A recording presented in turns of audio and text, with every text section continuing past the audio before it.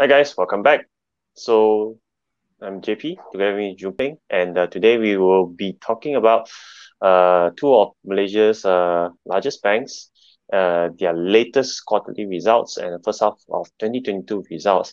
And they do have some differences in terms of their net income, and we are going to deep down inside what is the key differences between the first half results of Maybank and also the first half result of Public Bank. Yeah, so I think before we start, as usual, the disclaimer, all these things just personal view, don't actually act as any buy or sell advice. So please do your due diligence before doing any investment. So of course, we will zoom into the two key candidates. Of course, people might say they are top three in Malaysia. You got Maybank, Public Bank, and also CMB. But today we just zoom into these two largest bank in Malaysia, and then this is basically the key P&L information from the latest performance, which is first half of 2022. So you can see most of it is giving kind of like a stable recovery. Actually, the recovery has been started since a few quarters back. And of course, aligning with all the global movements, the whole recovery is basically the theme. But of course, one of the things that actually caught a lot of investors by surprise, if you zoom into Maybank performance, you'll be surprised when you look into the so-called net impairment loss is actually growing compared back to the first half of 2021, meaning they lost more money due to back debt they give out to all the people who borrowed money from them. So that's why this is some of the things that we wanted to actually share with you further in the few slides. And other than that, on the other hand, even though they may not be the biggest bank in Malaysia, which is Public Bank, but stability is always their key strength. So you can see when you talk about the so-called loan loss allowance, instead of they lose more money due to bad debt, they basically manage it better during the first half of 2022. So this is basically the key difference between the two. Even though from the high level perspective, they are somewhat coming back from the worst already. They are actually doing into recovery mode. But all in all, this is how they actually manage their risk. And of course, when we wanted to zoom into the two biggest bank in Malaysia, there's a few angles you really need to look into it in details. So beside the P&L performance, the most important thing is actually you should see what is the so-called net interest margin.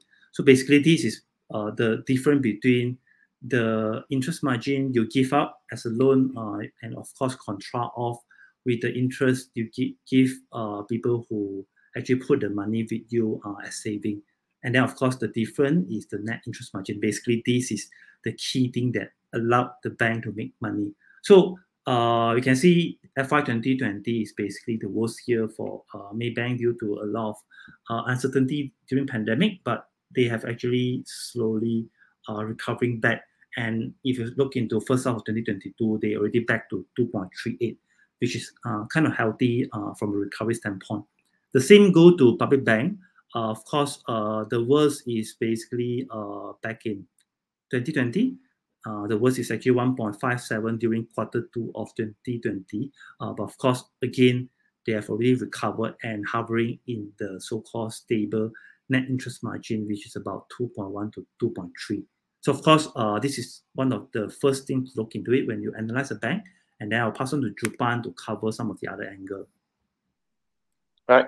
So after ensuring that the net interest margin is actually recovering, so the next one to actually focus on would be the GIL ratio, or in the full term would be gross impaired loans. So gross impaired loans mainly will measure what percentage of the loans that the bank thinks that potentially could be bad debt, right? Because it's gross, right? So if you look at for Maybank, in the month of June 2022, the latest quarter, you can see that their GIL ratio actually came down quite a bit, right? Because back then in March, in Q1, it was 1.95, so it came down by roughly how much? Which is around 10 basis points, right? So from 1.95 down to 1.81, so more than that, 14 basis points. And whereas for a public bank, as what Junbing say, stability and scrutinization has been their key strength. They do not willingly give out loans if the individual is a bit more on the high risk side according to their books. So we can see that their gross impaired loans is very, very low. In fact, even at the peak, where gross impaired loans was at 0.36%, it was still much lower to what the Maybank actually achieves right now, which is 1.1%. So for public bank, their gross impaired loans ratio came down to 0.29% as of the latest June 2022 quarterly results. And of course, you can see that they highlighted they're much better by the industry standards, which is 1.7%. Right. Of course, to also grow a bank's top line revenue, they do need to also put effort into growing their gross loans. So you can see that for both banks, Maybank and also public bank, as highlighted here, you can see that the gross loans has been recovering, right? Meaning to say that when recovery happens, business continue to be a little bit more aggressive.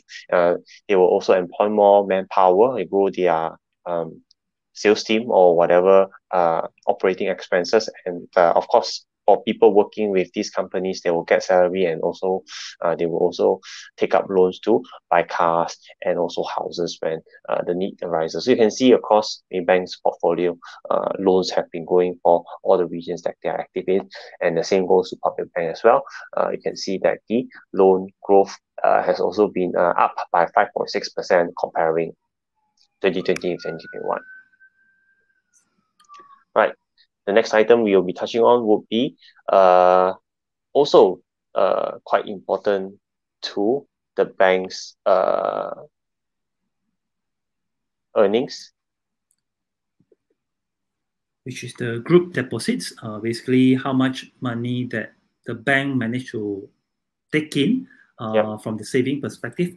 And you can see on the left-hand side, the top one is basically the group level, which is consists of the Malaysia markets, the Singapore market, and also the Indonesian market. So all in all, they are basically managed to attract more fund going into their savings, which is going up by 5.3.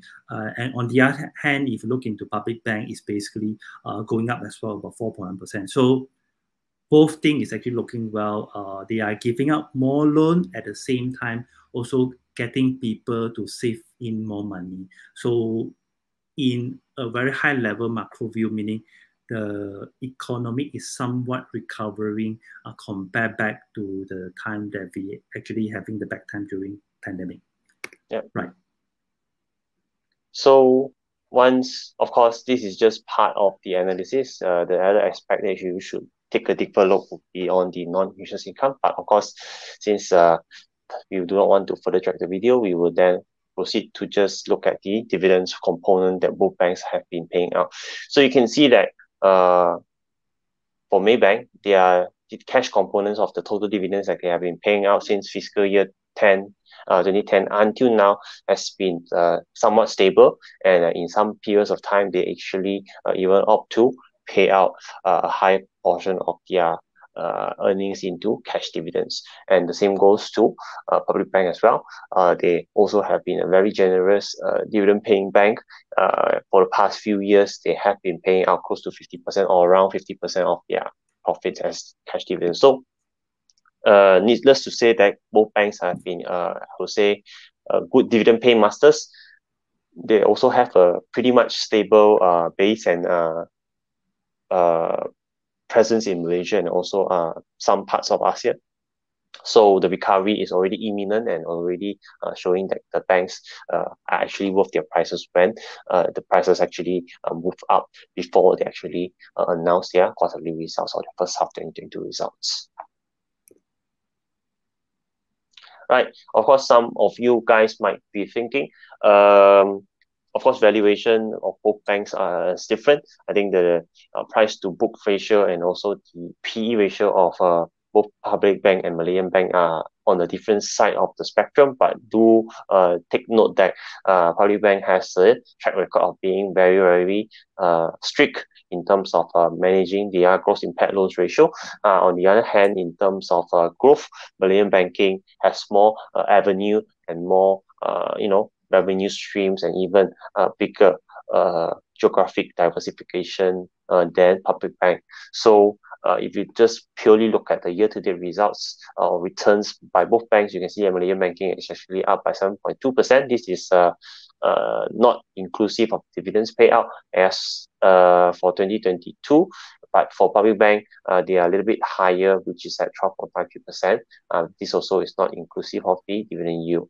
So if you want to take a look at the bigger picture or whole picture, you can actually use TradingView to actually plot the returns of both banks and then do the adjusted returns to actually include the dividend returns. But personally, for my opinion, Public Bank actually went up faster in terms of the year-to-date performances, because I think everyone is accepted that recovery is in play, and for a bank like a Public Bank, it deserves to trade at a higher valuation due to the asset quality and the way the business is being run. But you also need to take a look at the other side of it, which is the growth component, where Maybank actually has a higher chance to outgrow and outperform Public Bank if Public Bank just maintains its market presence in Cambodia and also Malaysia. Yep. So I think also to give a little bit insight on the business perspective, Maybank basically, beside the banking services, they also included the Etika under the same portfolio, meaning when you buy into Maybank, Malaysian Bank Berhad, basically you're buying into the two business, insurance and also banking. But on the other hand, Public Bank is basically pure bank services. So that's why they also have the insurance arm, but it's actually another listed entity.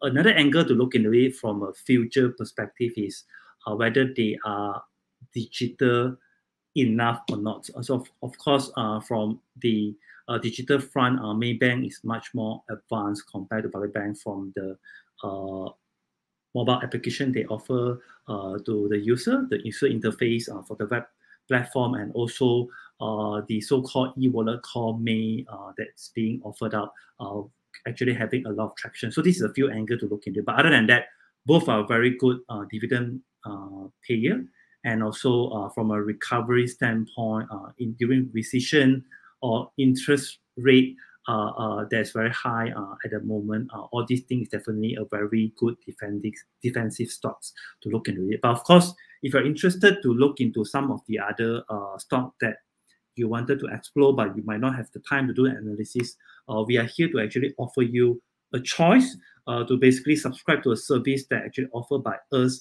but then you will be able to read qualities reports with facts and figures. And also, most importantly, you will be inside the private group that actually hosted by us, where we will be sharing from time to time all the view that we have on the latest movement of the markets, the latest sentiment, and of course, most importantly, when we have some sort of trade that we actually do personally, we also will put it as a trade alert within the private group. But of course, there are some other flagship product that we have that Jupan probably can go through in a very quick manner. Yeah, sure. So of course, as what Chubing mentioned, we offer easy to understand reports and also facts and figures that even the layman can actually choose to pick up and kickstart their investing journey. So of course, dividend is just part of that. We also will cover stocks within other segments, so growth stocks, different thematic stocks, and even come out with a selection of stocks where we choose to go against the major market indices. So for Stock Plus 2021, we actually achieved 24.5% against the S&P and the Nasdaq. We are actually doing quite okay, right? And if you focused just in the Singapore index or just stocks within the KLCI, you might be actually sitting on some kind of losses. So do check out the link in the description. We will input the invitation link to sign up for our KayaPlus Premium Club, and here are the examples of the thematic events that we have actually run. So I think that's it. Anything on your side, Juping, to add on before we end the video? Yeah, so I think if you guys are interested to basically listen to some of the analysis from the other bank, BCMB, Hong Leong, Alliance Bank, so on and so forth. Feel free to actually comment into the session. We may be doing another video that maybe combine all the major banks in Malaysia to give you a quick glance on what is the so-called advantage, and also maybe it's not advantage, but the strength and also the weaknesses of each bank for you to actually have a view before you invest into them. But of course, other than that, if you like our sharing, please give us the like and also share the video out into the social media. We will be very happy to know that actually you enjoy our analysis. Yep. So I think that's about it for today. We'll see you in the next video. Take care. Bye bye.